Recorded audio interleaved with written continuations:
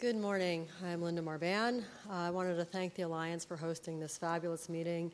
Over the years, I continue to see this audience grow, and it's very reassuring to see how many people are truly interested in this exciting space in the field. We're a publicly traded company, and I'm sure I'll make statements that my legal counsel will groan over, so please don't hold me to them. A brief overview of the company is shown here. We have a cardiosphere-derived cell, our CDC product. You've been hearing about this for a few years. First, it was the autologous product that was the subject of the Caduceus trial that showed reduction in infarct size in patients with post-heart attack cardiac dysfunction. That product is now an allogeneic product. It's in the ALLSTAR clinical trial. You'll be hearing a lot more about that in the next few minutes. In our developmental pipeline, we have an exosome product. Our exosomes were a situation where chance favored the prepared mind. We were looking for the mechanism of action of our cells and discovered this very exciting regenerative platform technology called an exosome. And then we have our senderitide program, which I won't be talking to you about today because it's a peptide used to treat advanced heart failure. That program is one in which we inherited when we became a public company and is not a regenerative therapeutic. We've brought in $39.5 million in non-dilutive capital since our inception. We've been able to really take advantage of all the good sources, including the California Institute of Regenerative Medicine, which has funded our phase 2 clinical trial. Heart disease remains the #1 killer. I think all of you agree that it is a huge unmet medical need. It's why so many people, especially those in the regenerative medicine space, are looking for opportunities in which to treat this very significant unmet medical need with a huge cost to the American population. $8 billion was spent just last year alone. So the disease process that we're looking to treat is the development of ischemic heart failure. When a patient has a heart attack, tissue dies downstream. Ultimately, the heart then enters into a process which we call adverse remodeling. Adverse remodeling is the changing of the dimensions of the heart in response to the injury. Two things happen when this occurs. One, you have a reduction in cardiac function, that is the ability of the heart to contract efficiently to deliver blood to the body. And two, you have increased load on the remaining muscle, leading to tragic things like arrhythmias, which can kill a patient immediately, or ultimately, both of which can lead to the development of heart failure. Shown in the far right is a patient that has advanced heart failure. Patient can't breathe very well, they're tired, they're at high risk for hospital admission and have a 5-year, 50% mortality. We're using our cell therapeutic, the CDC, to treat both phases of this process, both the adverse remodeling, which is the changing of the dimensions of the heart, and also that patient that has advanced heart failure in an effort to restore the functional capacity of this patient and reduce major adverse cardiac events. Our product is CAP-1002. It's made by taking cardiac tissue. We then mince it using a proprietary process into explants. We ultimately go through cell culture processes that lead to the cardiosphere-derived cell.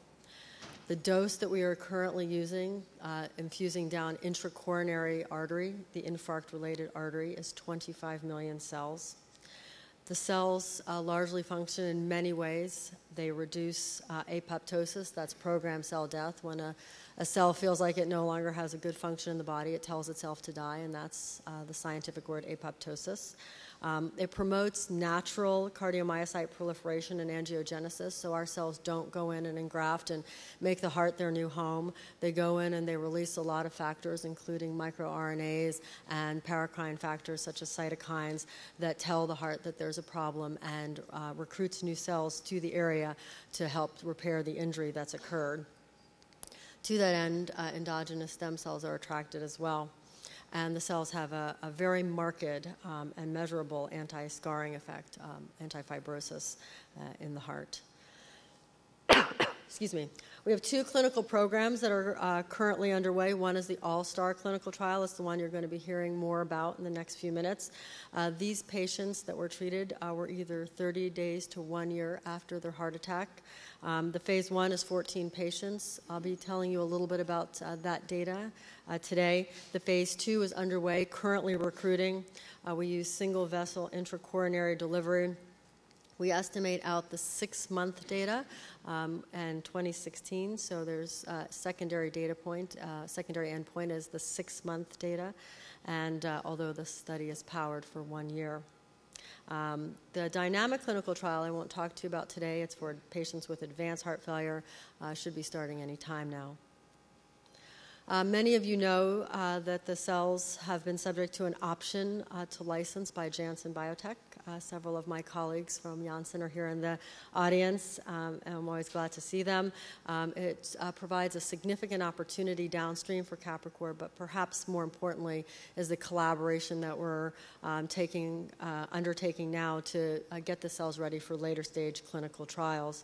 And if they decide to exercise the option based on the 6-month data, they will likely be able to take over all the rest of the costs. So the ALLSTAR is a phase 1 trial. I won't go through the details here. 4 subjects received 12.5 million cells, 10 subjects received 25 million cells. Reduction in ejection fraction and large heart attacks were required, 2 cohorts.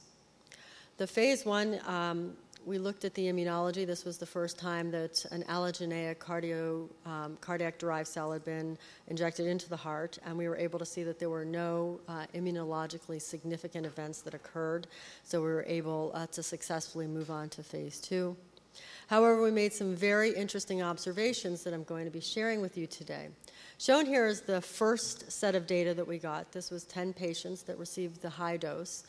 We were gratified to see that just like the Caduceus clinical trial, the patients saw a reduction in infarct size, but it wasn't to the level that we had seen in Caduceus, and there were no changes in ejection fraction. Tyranny of small numbers, very small size trial, no control group, so this is just data that we're using as a guidepost to take us through phase 2. However, what we realized relatively early on in the process is that there might be issues with donor-specific antibodies. So I don't have time to share with you today, but happy to share with you in the meetings outside the room why we decided to look for donor-specific antibodies. But what we found is that if we actually screened out and only treated patients that did not have donor-specific antibodies, matched like you would do for tissue transplantation, then we saw a much different paradigm. We saw starting to see increases in ejection fraction in patients that had been treated with the cells, and you can see the patient-by-patient report there. Those patients that had lower ejection fractions had a marked improvement in their ejection fraction with a relative improvement on average of about 14%. And now we're seeing a very strong reduction in infarct size. So especially in that patient population with very large heart attacks, those at the greatest risk for developing heart failure, we saw a significant reduction in their scar size, suggesting it might move them from potentially a high-risk group for developing heart failure to a lower-risk group. So we now have structured the phase 2 clinical trial such that we have what we call the randomized cohort. 260 patients will be matched, as in with tissue type matching, and we'll do an exploratory cohort, not matching, in 40 patients for a total of 300 patients to see if these initial observations were correct, that donor-specific antibodies seem to make a difference in the efficacy of an allogeneic cell product.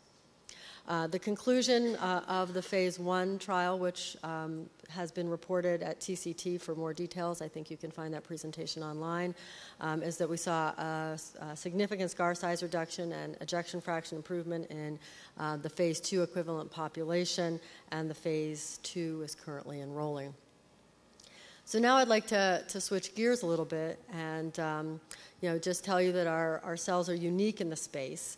We are the only regenerative therapy using a cardiac-derived cell that's allogeneic and intracoronary delivery for heart disease, and I think of it as a funnel from which we are the only potential player in this particular area. So now I'd like to talk to you a little bit about exosomes. Exosomes are our new therapeutic. We've been talking about this a little bit. It's potentially a platform therapeutic, although we are initially pursuing it in the heart because that's, of course, our area of greatest bandwidth and KOLs. They are nanometer-sized lipid bilayer products. They're made by the cells themselves, basically using a process called endosomal fusion, so the cells recognize them as endogenous. It is a way of delivering microRNAs. So, microRNAs came on the field by storm. Everybody has a microRNA that cures some type of disease. We discovered these exosomes from our CDCs, as I said, when we were looking for the MOA.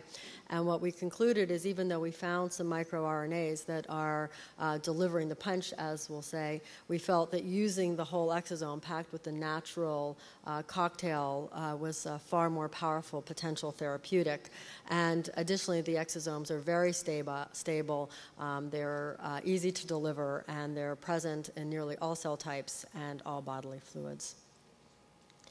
Shown here is a snippet of data just to whet your appetite for things to come. Again, using our model system, which is an animal model of heart attack, we were able to show that mice treated with the CDC-derived exosome, shown in the green bars, had a significant improvement in ejection fraction over those treated with exosomes made from skin compared to those treated just with PBS. So the CDC-derived exosomes generated not only an improvement in cardiac function, but shown in the bar charts below as sort of our general measures of improvement, which is an increase in viable mass on the left, and on the right, I guess the opposite for you, is scar mass, those indicators which we've seen improvements in humans. And what we can see is that the CDC-derived exosomes indeed reduce infarct size and increase viable mass while also improving cardiac function. So we're moving on to develop the exosomes. The preclinical work is continuing, working also on scaling up of manufacturing and the pre-commercial work, and we're targeting an IND in 2015 for a new indication of this product. Finally, I'd like to thank you for your time today.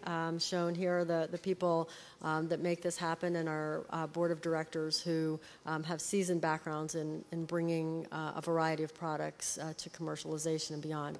So thank you for your time, and we'll look forward to seeing you out there.